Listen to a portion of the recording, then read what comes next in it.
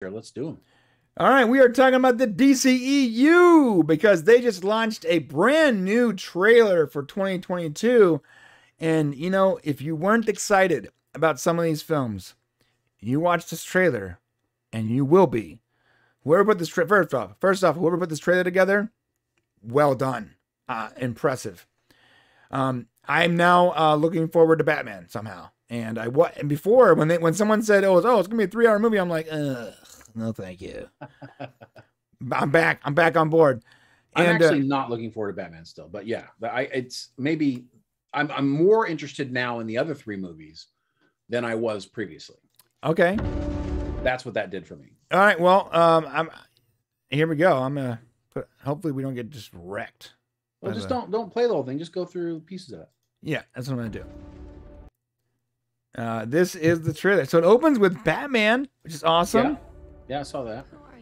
And the Catwoman. Which, you know, yep. At first I was like, I don't like this new Catwoman because I was seeing pictures. Then I saw her live here, and I think she looks great. Black Adam. Ooh. Yeah, it was nice to finally see some Black Adam. Dwayne "The Rock" Johnson looking good as Black Adam. My God. Dude's always looking good. Okay. He showed some origin story there of him. Yeah. Yeah. I was actually worried about him with the hood because I'm like, is it gonna look cheesy with him with the hood? Yeah. I don't know if The Rock has the ability to look cheesy. It's not possible. You know what I mean? Like if you put him in a butterfly costume. No, you know, The Rock did a movie where he played the fairy godmother and still somehow looked more masculine than I look. It's a good movie, by the way. Yeah. Oh, see, and that's great, you guys. This is the Flash origin. That's his mom. So he goes back in time. He sure does. That's his mom's house. So he goes back in time to save his mom. This is the actual Flashpoint. We're getting it. Oh, this is amazing. Yeah, I knew you were going to get a kick out of that. I've been thinking about this since I was like 11 years old. Yeah, this is cool.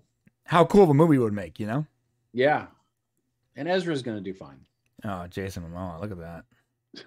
Can we pause this stream for a minute? Or? Yeah, no, you already did. You got control of it. All right. I like him better there in the chair with the gold.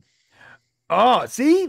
Pattinson's looking pretty good, man. You know what? I can't judge it until I see it. I mean, he looks pretty good. We're gonna immediately rank all Batmen as soon as the movie launches. Oh yeah, 100%. No, yeah, we're gonna have a 20-minute video about that. Yeah. Oh, see, I love this when they put the characters in the DC logo like that for just like a brief second. Yeah. I'm trying to. Cool. It's hard to see. It's hard to get it. No, I see it. Yeah, it looks good. Oh, is this guy related to Brendan Fraser? He looks so much like Brendan Fraser. I don't know. We don't talk about Brendan Fraser anymore. We should talk about him more often. Yeah, there's a couple things about him. Yeah, it looks good, man. See, she looks really good. She looks like Catwoman from the comic books. Yeah, Catwoman from the comic books. She looks like. Oh, look at that, bro! What is this? What is this, Hawkman? What? Don't know. How did I miss this before? Is he going to be in the Black Adam movie? It looks. I mean, whoever that is the Black Adam movie, right there. That is Hawkman, bro. He is famous for being one of those really cool characters that really don't have anything much of value to offer. Like it's kind of like Aquaman. He's a guy who. Oh, there you go. Yeah. He can fly with wings. He's like a hawk. Okay. And he has this hammer that's made out of like this alien ent metal that allows him to be like formidable. But without that hammer, he's just a regular dude with some fragile wings. Yeah, it's like the X-Men character, the Angel character. Right, yeah, that's what it's like. Got wings, cool, whatever. Oh yeah, that is Black Adam. Yeah, he's from like ancient Egypt.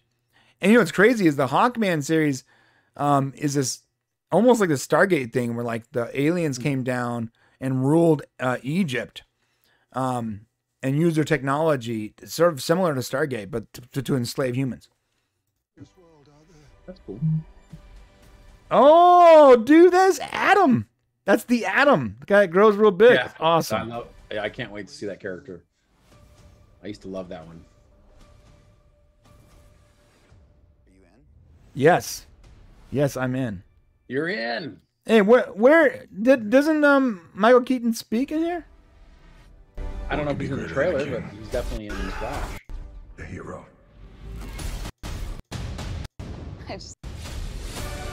Hold up. We don't stand up, no one will. Come with us. There's a glorious world out there. Waiting for you. Oh, man.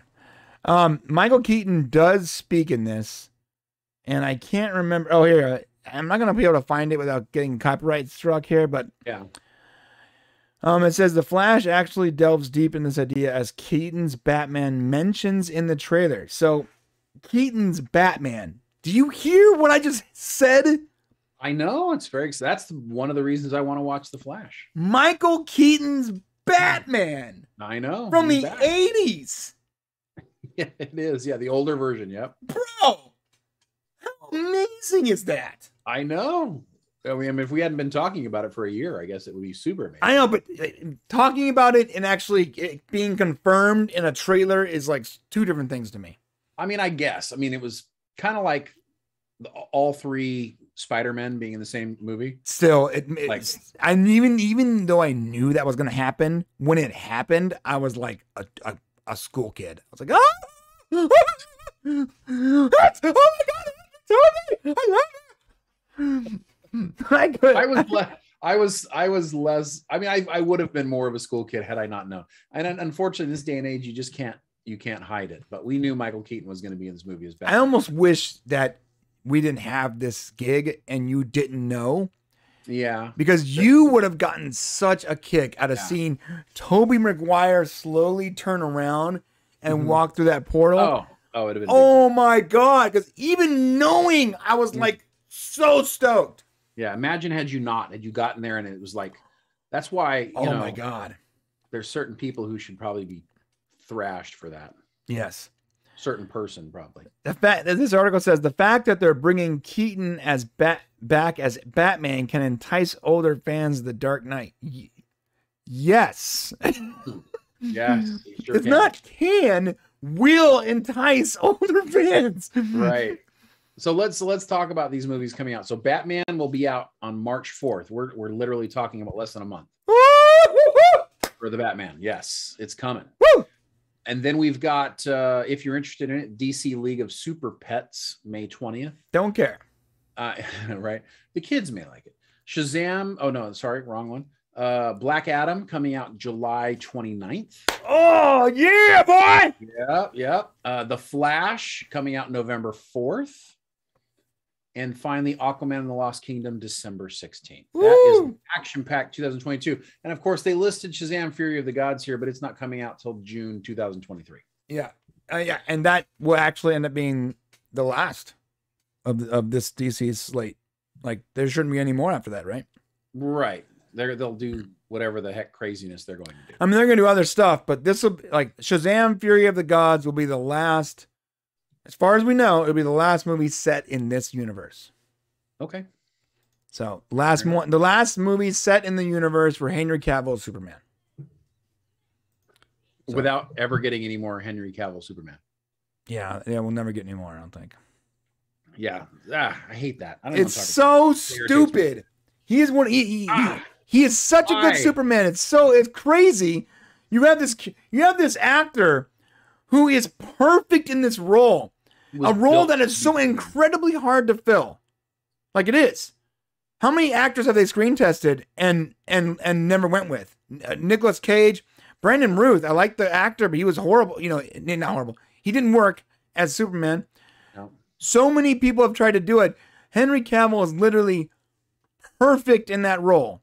And you're going to let a disagreement over how much back end he should be getting stop you from having Cavill as Superman.